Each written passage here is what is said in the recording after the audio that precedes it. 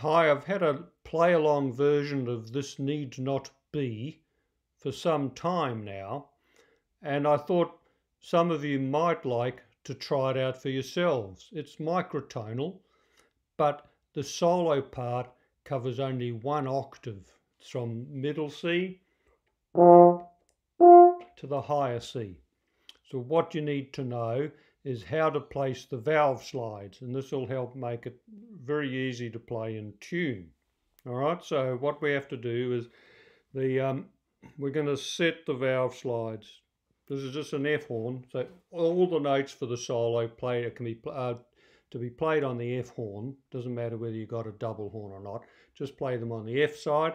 Now we're going to change the first slide to match a simple shift here. We're going to match the 9th harmonic of first valve to the 8th harmonic of the open horn. So here's the 8th harmonic.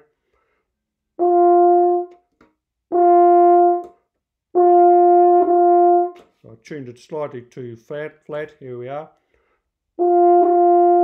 That'll do it. All right, so now we're going to tune the 3rd valve like this. So the 6th harmonic of the 3rd valve will equal the 5th harmonic of the open horn. Maybe that's too flat too. Let's try this one.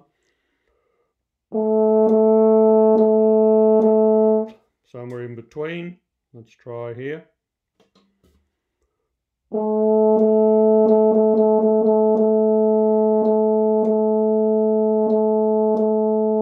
Maybe it's still slightly flat.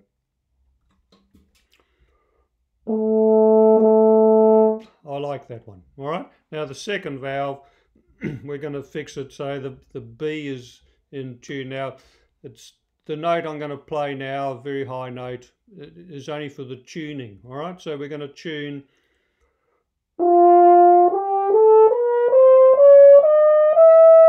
the 15th harmonic. So the 2nd slide needs to come out fractionally. Now I like that one. And that means the B in that range will be just what we want. All right, so you don't have to play any high C's or high B's, anything like that. Whereas that was just for tuning. Now, if you can do it by ear,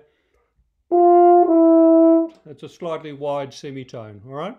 Now, so what happens then is we're going to use the other combinations, and they should work nicely now. All right, so what we're going to test out one like the 11th harmonic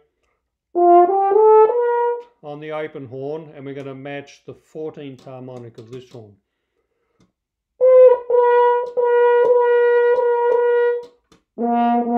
So that we can play the 11th harmonic in the low octave.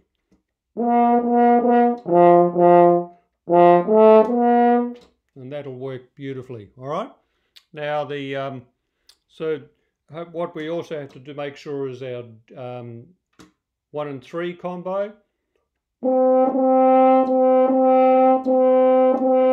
matches up. That's pretty good. You might have to do a slight adjustment with your hand or your lip there. And also all 3 valves.